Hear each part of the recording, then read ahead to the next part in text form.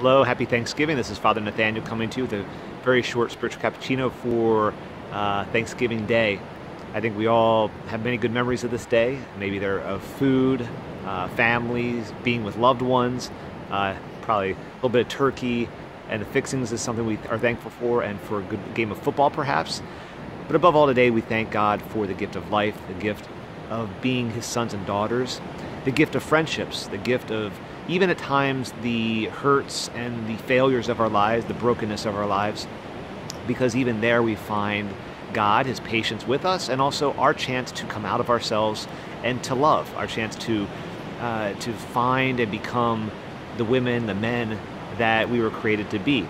And so today is a day where we really have to go to deep down and remember and thank God for really all parts of our life and turn them over to the Lord. So may God bless you on this Thanksgiving, and I hope you and pray for all of you.